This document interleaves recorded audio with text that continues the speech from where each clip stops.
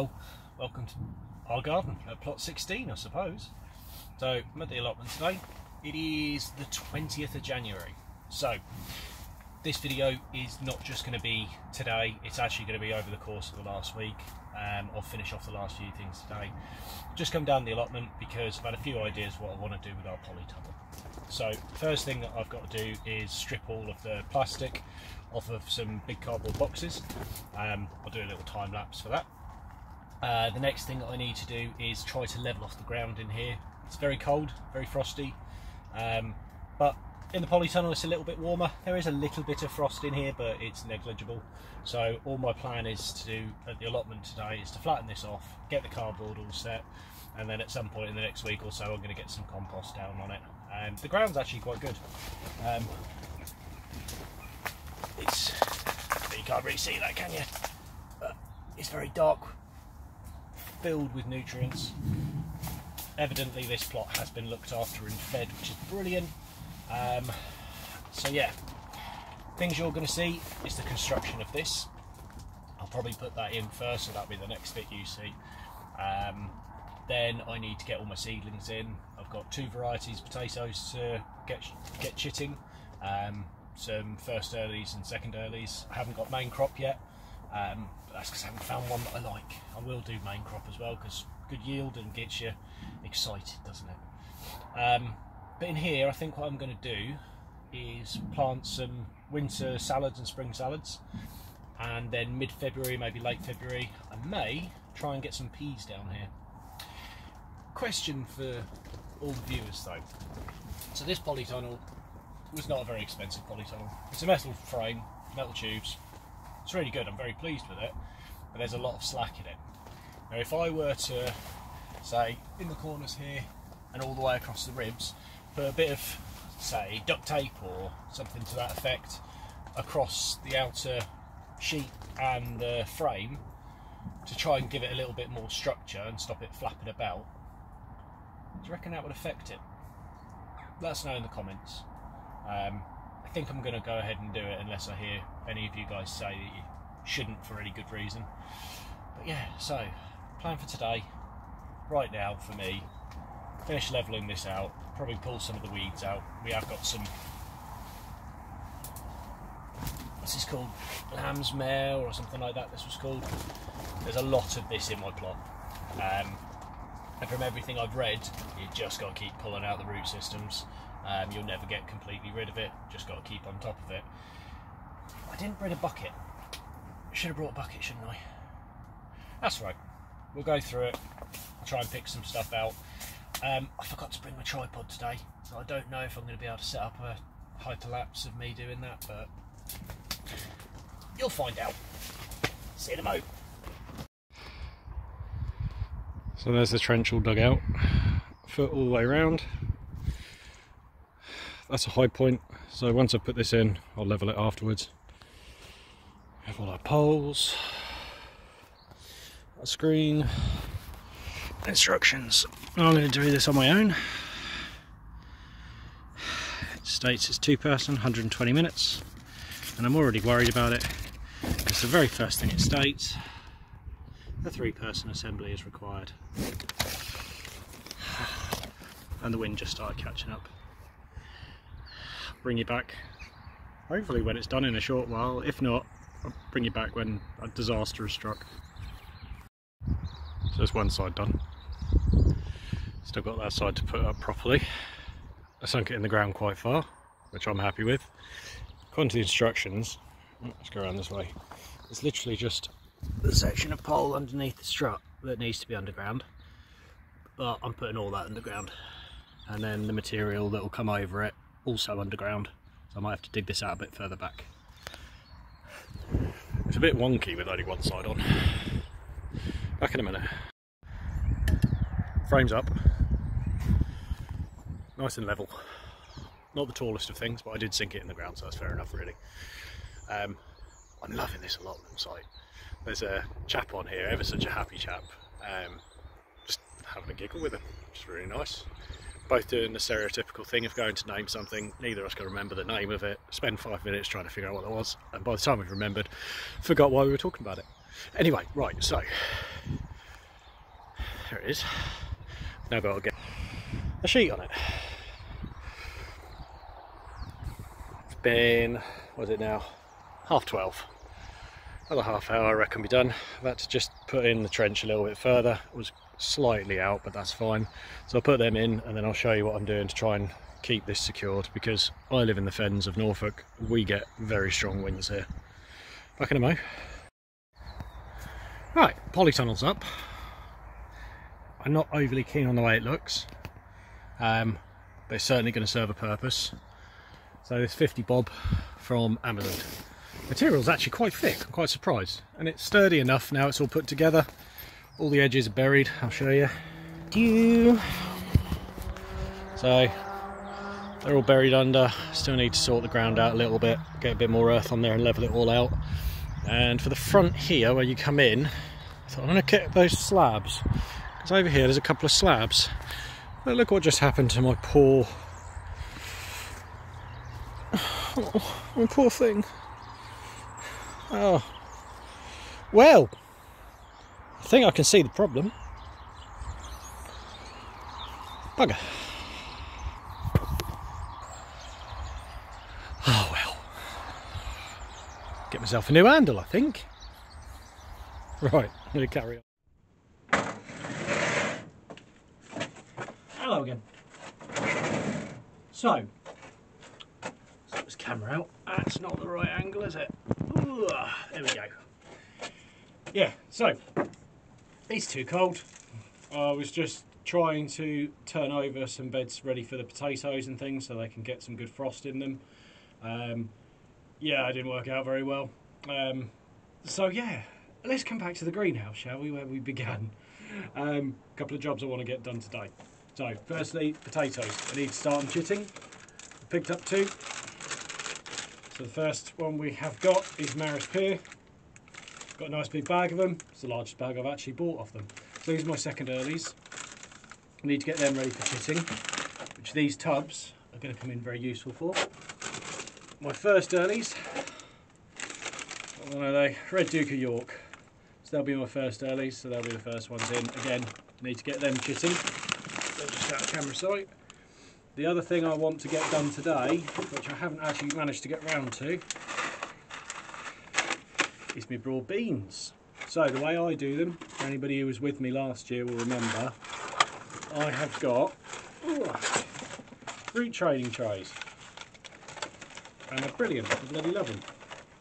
So what you do with them, put them there for now, you simply fold them up and you end up with these big old pots for them, one in each. Put it in this section here for the seed, you end up being able to get a nice bit of root for it, and then when it comes ready for plant, you just pop them open, take them out. I had great success with these last year, so I will be using them again this year. So yeah, I'm going to get myself set up. I've got to try and figure out how to use this camera properly, because it's the first time I've used it. Hopefully the footage is better. Yeah, and I'll bring you back shortly.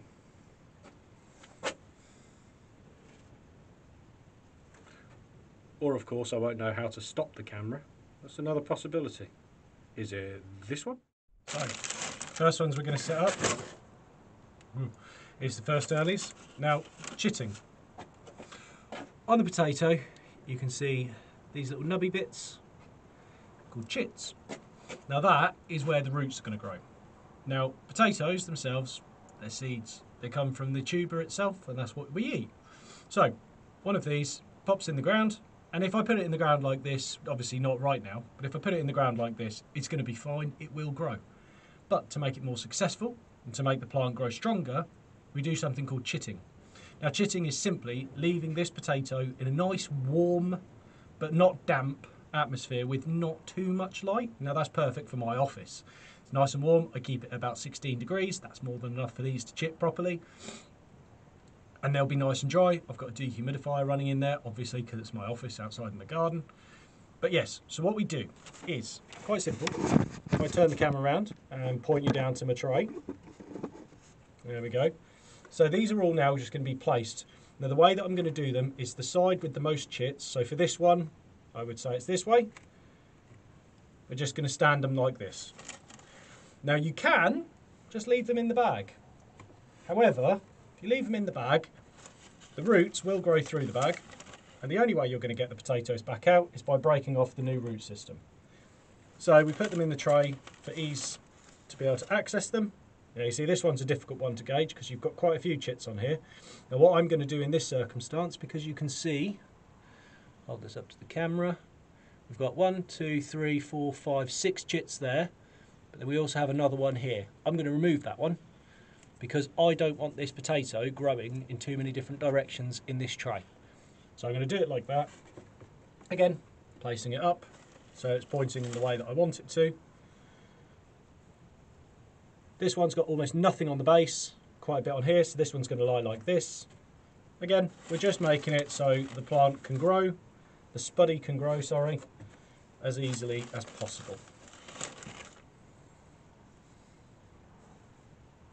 It also gives you the opportunity to go through your seed potatoes, and if there are any that are possibly rotting, possibly have damage, or possibly don't look like they've got any life in them at all anymore, then it's easy at this point just to remove them so you get better yields.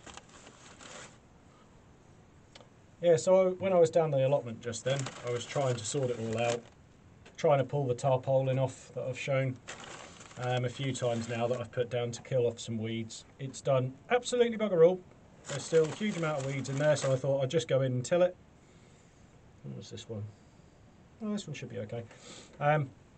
So I'll go in there and I'll till it all up, and yeah, that didn't work out too well.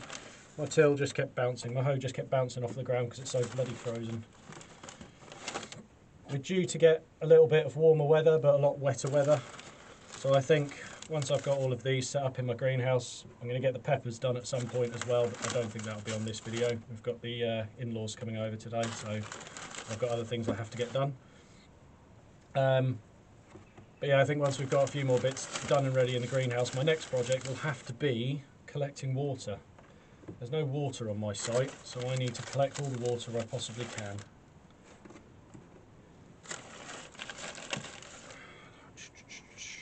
Oh, we're going to have lots of lovely spuds this year. I think everybody's ambition when it comes to growing their own is to be able to sustain themselves. I've never managed it myself. Came close with salad a couple of times. Certainly managed it with things like radish, but they're always an easy win. If anybody's getting themselves into gardening, radishes are always a fantastic thing to do first. It'll give you the confidence to try other things. There we go. So that's all of these ones. Now what I'm going to do is just roll the packet up, pop it in the tub, and then I know that they are these ones. Move some of this all over the place. Onion sets I have to do still. Eventually I'll get round to doing these tasks. Lord knows when, but I will. And these are going to sit in my office. So it's going to be exactly the same for my second earlies. So at this point I will just quickly whiz through this and bring you back in a moment. So that's these guys all done. Again, I'm just going to roll the bag up and keep it with the tray so I know which ones are which. There's nothing worse than forgetting which ones you're supposed to be putting in where. And then I'll just put these to one side for now. These will go in my office in a little while. Right then, so next thing I need to do is clear this, get it clean, and then I can start introducing some fresh compost, and I'll show you what I do for my broad beans. Right, so turns out my compost is frozen. So I have to use some non-traditional ways of dealing with the compost now. So, all I'm doing here with my seed tray is getting some compost in it. And I think I'm going to have to use this to get it in. It's just solid as a rock. Well, I suppose it's been -4, -3 most nights for the last few nights. So, not promotion or anything, but this is the compost I swear by Jack's Magic. I get it from a local garden centre. Don't know if you can get it across the UK or not, but I find this stuff has a nice consistency. It's got some nice little bits of well-rotted timber in it, some twigs and things like that, which is always good for keeping moisture, adding drainage at the same time. But most importantly, there's no bloody plastic in this stuff. and I find it with a lot of the other stuff that I've tried. It's always got so much plastic. Alright, that should be more than enough. Nope. Poured half the bag down myself. Well, I am going to break it up with an axe. Now, broad bean seeds that I'm going to be putting in today, they're probably not going to like this all too much. Let's have a little play around. My greenhouse is relatively warm. What are we at in the greenhouse now? Yeah, we're at 10 degrees in here. So we're at 1 degree outside. So definitely better than it is out there. Yeah, you can see you've got little bits of wood in here. Not too many bits, so it causes you problems, but enough so it aids drainage, which is ever so good, I think. Right, let's get rid of the axe. We can do the rest by hand. Where do I hang this? There it is. Right, now I can just use it as it is. That's not going to cause me any issues whatsoever. However, what I like to do is add some perlite. Now the reason why I add perlite is, to be honest, it also works for using vermiculite. You're supposed to use that for seedlings, but I find vermiculite's good for tiny seedlings, things like your chilies and things like that. Whereas broad beans, they are, well, they're not a small seed. They're not a small seed at all. The mix that I go for when I do this, I tend to do around about 70% compost, 30% perlite. This is just the way that I do it. Other people don't do it like this. Strictly speaking, with broad beans, your two main times to plant are in the fall, so autumn time around October, November, or in the spring. Now I'm doing it in the middle of winter, but I'm doing it in the greenhouse where I can control it. And I find that doing this gives me a nice strong plant. Now you do have to be careful with this stuff if you ever use it. That dust is bloody horrible.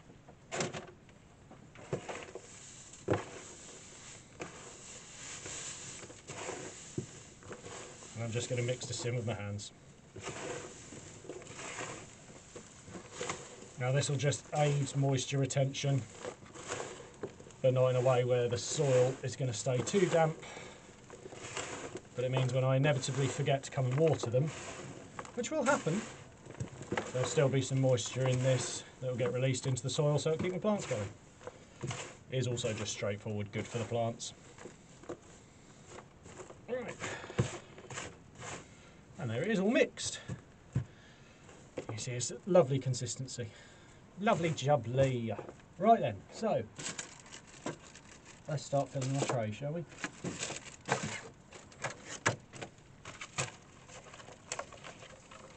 So again, I'll show you a couple of these and then I'll crack on off camera with these. So these are the trays. You lock them together.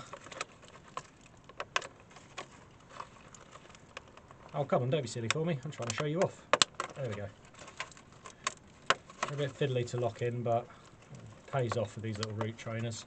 And they're so easy to store over winter when you're not using them. They're brilliant. And then these, once I've filled them all up and put my seeds in them, these are all going in my trays that I picked up from the school. And then yeah, all I'm doing is just filling them up. I won't need to compress them too much.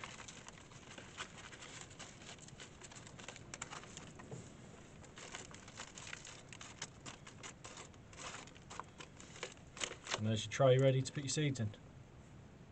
Marvellous, isn't it? What an awesome system. So the way it works, you've got on one side little stubby bits, and on the other side little holy bits. The stubby bits go in the holy bits. I probably shouldn't say that, I'll get demonetised.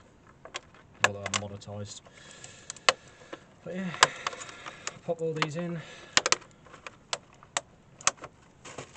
and just fill her up. Now, in the garden, my beds were 2 metres by 1 metre, well, they still are at the moment. That's a hard bit of that now. And I grew 35 plants in one of my beds. Now, I'm actually intending on doing more than that this year because I have my allotment. And me and the wife really enjoyed broad beans on toast. They're bloody delicious. Bit of basil, bit of garlic.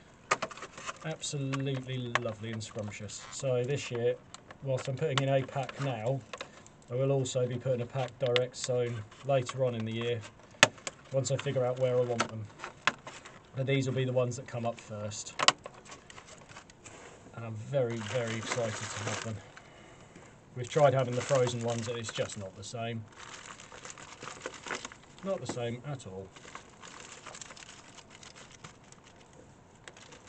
Yeah.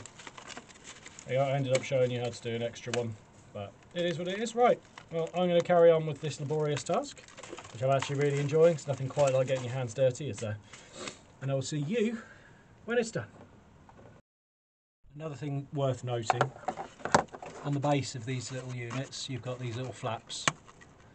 If you can see that on the camera. So they're just little flaps of plastic. It just allows the water to drain through. Now, if I'll show you now rather than show you when one's full, and I tip all the soil out. Right, so pots are all now set. Here are our broad bean seeds. Broad bean seeds. Now I use Meteor. That's the one I've had the most success with. Now, there are ways of doing this which I don't do. First thing that some people do, and a lot of people do, is they soak their seeds for 24 hours before planting. Now, I'm not going to worry about that. I very rarely do. But that's because I'm not in any interest to have these germinate quickly. If these take 2 or 3 weeks to come up, that's absolutely fine by me. But by soaking them, you're allowed to soak up moisture, it activates the seeds. The other thing to bear note is plants are very clever. And what they tend to do is they drop their seeds in the autumn and they don't want their plants growing. Let me turn this camera around. Ooh, there we go, you can see my ugly mug. So they don't want their plants growing before it's time. If you've got a seed that starts growing in the autumn, it's going to have to deal with the winter. It doesn't want that, it wants it to hibernate. So what most seeds have is an enzyme around them. It's a suppressant. So it keeps it in hibernation. Now, by rinsing and washing and soaking your seeds, you're removing that, so you're encouraging early growth. Again, I'm not too fussed at this point. Later on, when I start looking at doing my peppers and my cucumbers, peas and things like that, I'm going to soak them because I want them to come through nice and quick. These guys, I'm planting them out of the time that I should be. I shouldn't be planting these until February. It's only mid-January. So for me, absolutely fine. I have some time to get them done, so that's what I'm going to do. So, bring it back down again. Sorry for the terrible camera work as usual. So, this section here, where you've got the little black spot, that's known as the eye. So for me, I want the eye down. So all I'm going to do, I'll start, where can you see on the camera? You can see it here. Let's just pick one up. So, eeny, meeny, miny, mo. I'll start on this one. So I'm going to put the eye down, and I'm just going to push it in to my finger's depth. I do that with all of these. Now, these aren't as finicky as things like melons and cucumbers that need to be put in a specific way. Some people will still do that. I'm not one of those people. And all I'm going to do now is just carry on and fill all of these trays up with the seeds exactly the same way. So just pushing them in, one finger's depth. Once these are all in, then I'll top them back up with soil. Give them a very small sprinkling of water, although I don't want to give them too much because we are still facing frost. And yeah, I'll bring you back in a moment. It's also very important to check your seeds. Now, I have to apologise for my camera work here. There we go. Don't know if you can see that on camera, but there's a small hole in the middle of this one where something's been nibbling it. Big old split on this one. See going down that edge. And again on this one. Focus camera. There's another big old hole in that one. So it's important to check your seeds as you go. And there we go. They're all now set, so they can sit in the greenhouse. I'll put a little sticker on the front of it so then I know these are my broad beans. And yeah, fantastic. So that'll be everything for this video. Apologies, it's been a little while since I've uploaded. We've had a week and a half. I've been doing bits and pieces, as you've seen through the context of this video. But yeah, that's us done for today. Next week, I am hoping that we can get on with everything for the heated propagator. I need to get the chilies in, need to get the sweet peppers in. I might get one of the varieties of cucumbers, the Telegraph, in, because I know I planted them early last year and they were brilliant, had brilliant success. But still need to figure out what I'm doing in that polytunnel at the allotment. I think I'm going to start off with some winter salads and some spring salads, get them in, and then I'm probably going to grow some peas as well in there because I might be able to get an early yield out of them before I take them all out, and whatever it is we decide to put in there, we put in there. But anyway, thank you ever so much for joining us today. I hope you're having a fantastic day. Please don't forget, if you do enjoy this, like and subscribe. Remember to leave a comment as well. As I say, I don't know whether I should be putting tape on my polytunnel or not. So if anybody out there who has one and has a similar issue, let us know. What have you done to try and try to fix the issue? It would be greatly appreciated. Anyway, have a fantastic day, and I'll see you next time at our garden.